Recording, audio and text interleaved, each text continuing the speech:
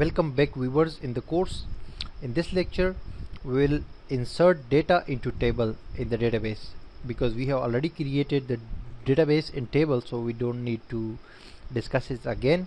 So now it's time to insert data into that table, this one, using this page. So for that we have to create a form in HTML. So I will come here and we'll create a form. Method will be is equal to post, and action will be is equal to form.php, form close. Now I will have to add a few input tags.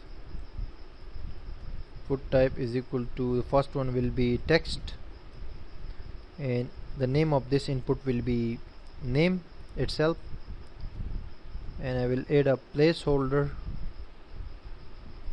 We'll say write your name. We'll just copy this whole bunch of code, this whole tag, and we'll paste it 3 times. Next one will be enter your email. This name will be email. Sorry, this will be pass. Second one, enter your pass. Third one will be email, and enter your email. And this one type will be, the password type will be password. And the last one is basically, its type is submit, name is sub, and here we will add value instead of placeholder. Value will be insert data. That's it. And we will add br tag, line break to all of these inputs, so we can see them clearly. Control S to save. Now come here, press the page, and you can see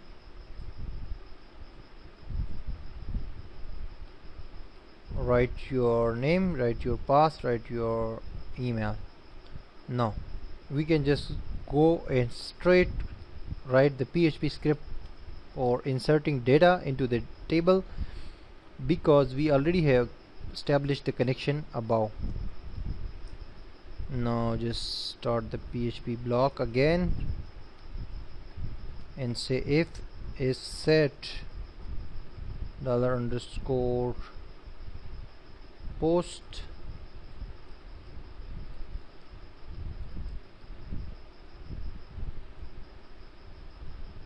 inside this 2 curly brackets. We will write all the code for this. Now let me just tell you about this as well. If is a statement, a comparison statement, and is set is a function, which mean if something has been clicked or something has happened on the page or something is active on the page basically.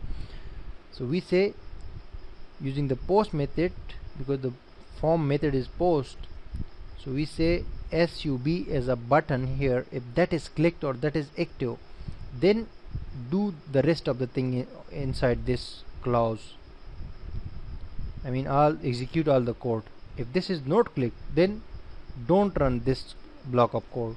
So first of all, we will get the values from these 3 input fields. First we will create a local variable with the name, $, then name, that will be equal to post. Its name is name above. We can create local variables with any name, but just this is appropriate, and we are going relevant with the names, actually the values that are coming. So this is a good practice basically. The next is pass variable equal to $_ post, and we have given pass above as well. Last one is email is equal to $_ post, that is emails. So we have got the data. Now we can just test it out by echoing them all.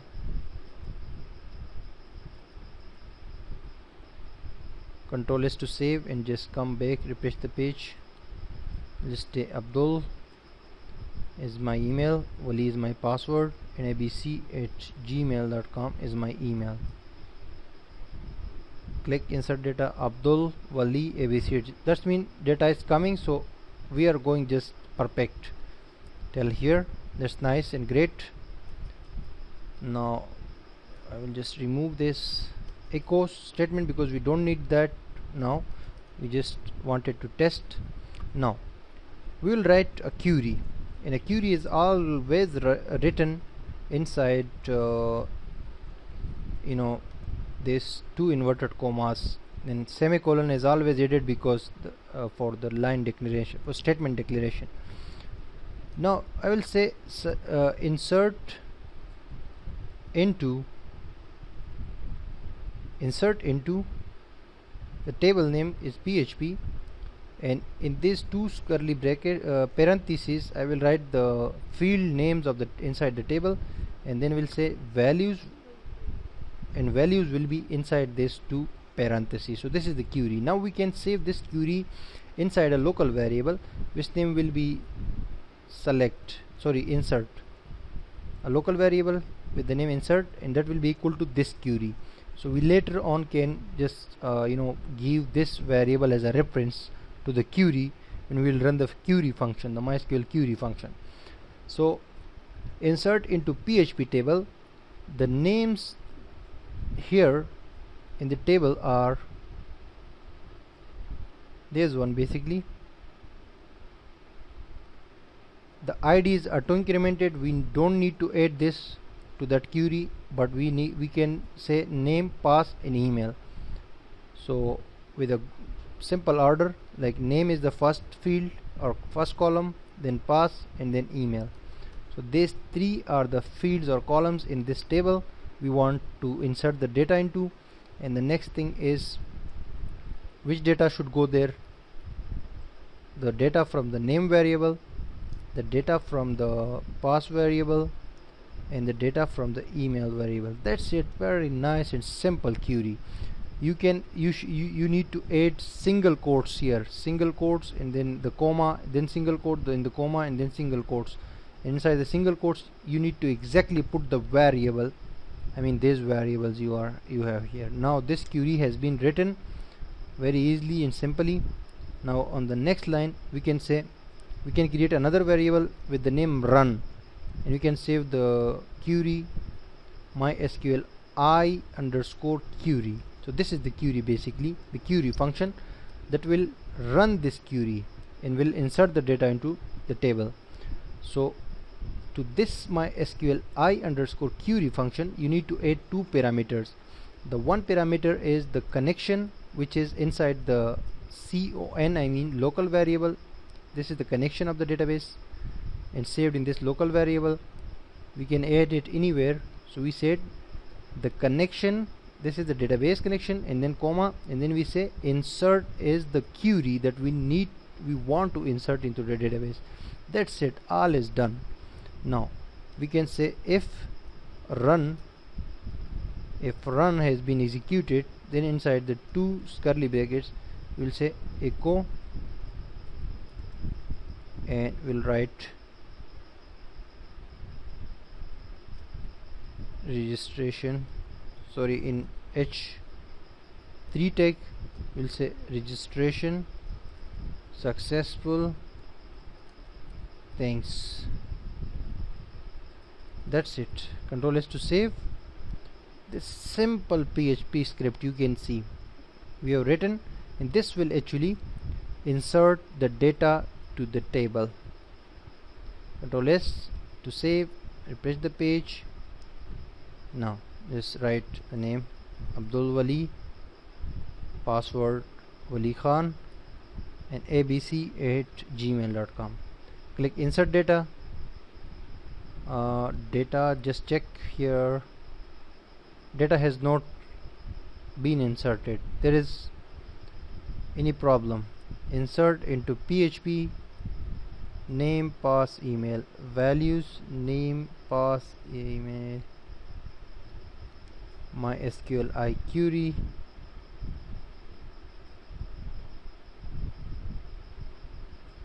MySQL IQ connection, insert.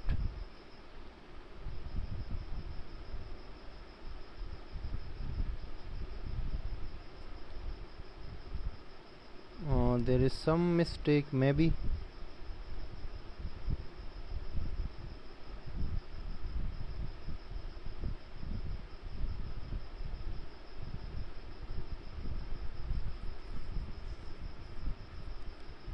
There might be a little bit silly mistake which I need to find.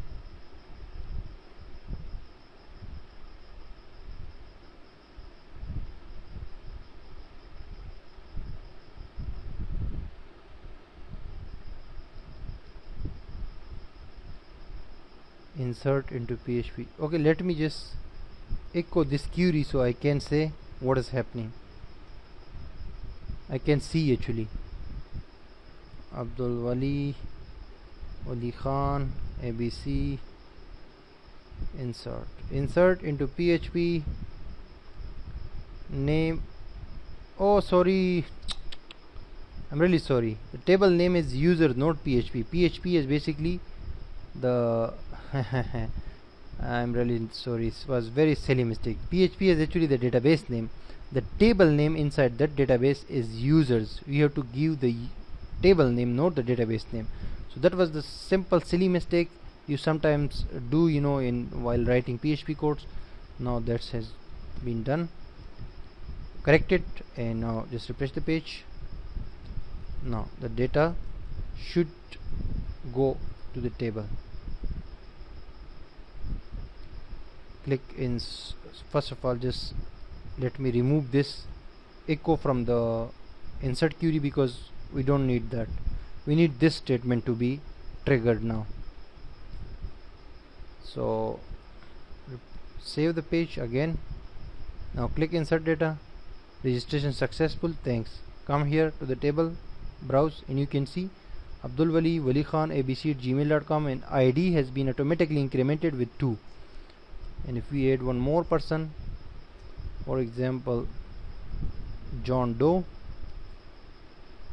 at gmail.com, click insert, registration successful, thanks. Come here, and you can see a the third row has been added here with auto incrementing option. So that is really nice, awesome, simply working, and we have just inserted the data from this script PHP using the HTML page. We have inserted the data into a table. Now in the next lecture we will talk about how we can select that data and view that data on this page again, back from this, from this table, how we can actually view and display that data on this page for more easy reading. See you in next lecture.